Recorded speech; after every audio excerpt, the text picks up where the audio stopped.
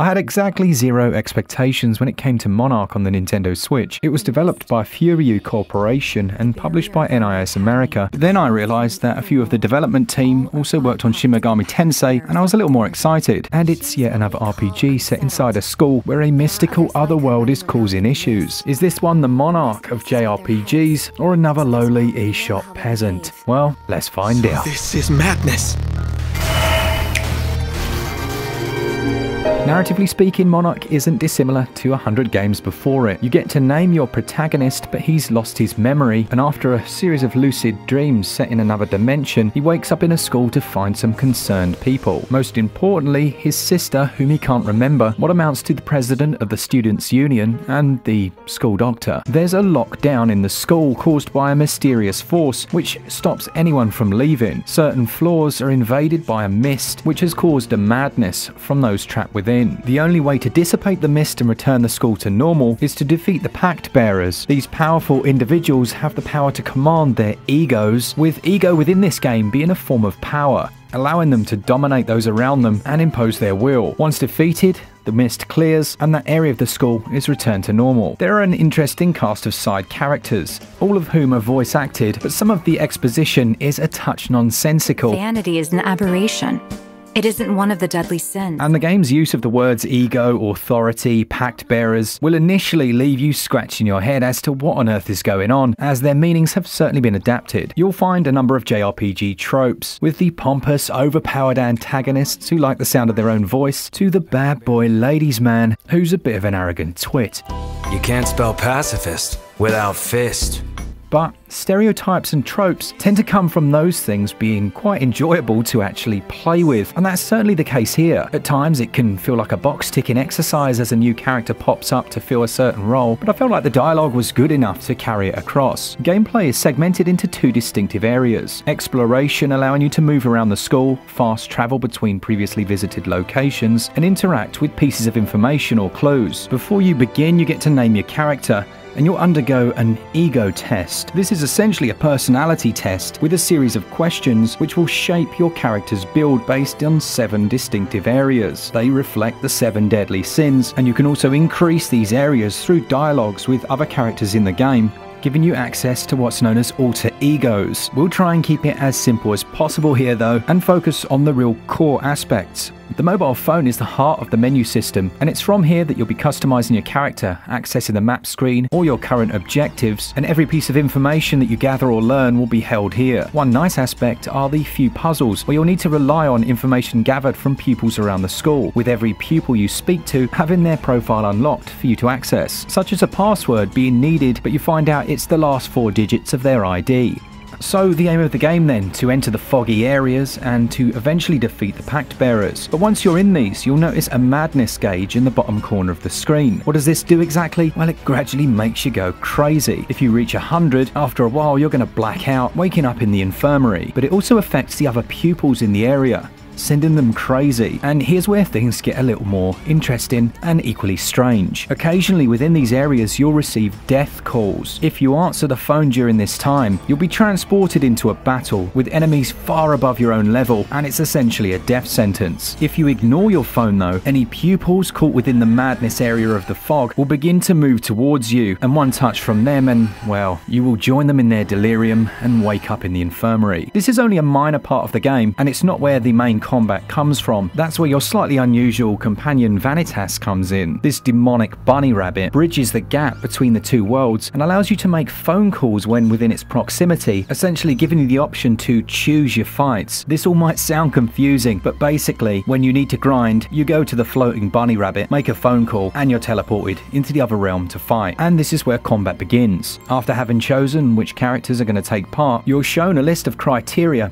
as well as a turn count to achieve the highest possible score. You're shown a movement sphere and can travel freely within it. You can manually select which character you want using the bumper buttons, and once your turn's over, it will simply move on to the next available character until all turns in your party have been used. Sounds really standard, doesn't it? But where this changes is in the deferral system. You could move to the extent of your range and then defer your turn to another player. This then allows them to have a second go. They can move and attack once more, but it will raise their madness madness gauge. Within combat, madness acts almost like a fury, but inevitably it will have the same outcome. If you reach 100 and you're mad for a set period, that character will eventually pass out. The madness gauge is also increasing every time you use your demonic authority powers, shown down here. It's a balancing act between keeping that lower but also being able to defeat the enemies using some of your skills. But it's that deferral mechanic that makes it special, and it allows for some real strategy. Now, when your players are close to the enemy, as we've seen in many tactical turn-based games, you can rely on them to follow up your attacks, as long as they're within range. Combat can initially feel far too difficult, and I think much of that is caused by confusion. Leveling up doesn't happen in the traditional sense. When you win a battle, you're not given equal distribution of XP between your characters, but what you are given is a currency that you can later apply and choose exactly who you want to level up and in what way. And if you don't like the way that you've chosen, you can undo this at any point. It turns out to be a really nice system, and on balance, I prefer being able to choose to go and fight to grind rather than having random battles or having combat forced upon me. This isn't going to be the case for everyone, but be aware an intrinsic part of the experience is seeking out combat through that phone call system to make sure you're a high enough level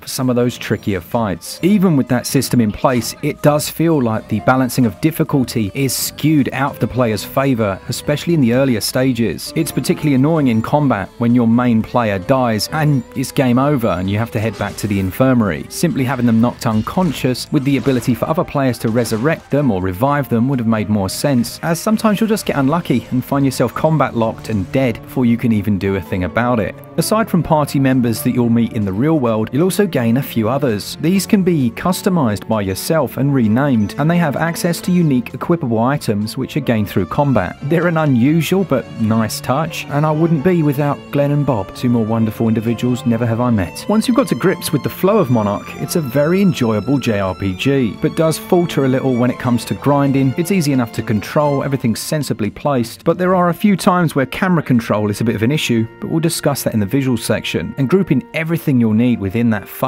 is a smart choice. A smartphone choice in a way. Ouch. Unfortunately though, towards the mid to latter part of the game, it feels like it never got to a full sprint. It starts out really enjoyable with the promise of bigger things to come, and a lot of that doesn't materialize. Almost like this developer are struggling to push games to that next stage. And while it's good, for me it stopped Monarch being a great game. Gameplay scores 15 out of 20, and the control score 15 out of 20.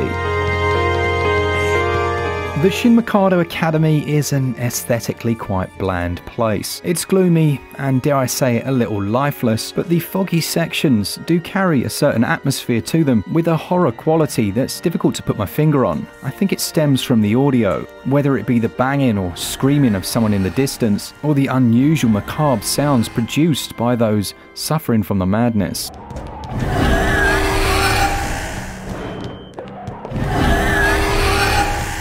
Jump over to the combat then in the other world, and there's a real juxtaposition in terms of design and colour. Although the enemies look like they've escaped from the set of Dead Space, there are some really well designed boss encounters, and these unusual mannequin style foes certainly fit the aesthetic of the game. Character designs are okay, but overall the aesthetic to me just looks dated, and it's yet another game where the main protagonist is silent but still has a flapping mouth animation, leaving him looking more like a fish out of water. I mentioned the camera control, and when you're within certain areas you can freely move this, looking up, down, left and right. However, when you leave the building or enter larger spaces, the camera's locked to an overhead position, but you'll feel almost like you're constrained. You'll be trying to move and look around, but you can't, to the point where it feels unusual. Music and audio are of a very high quality.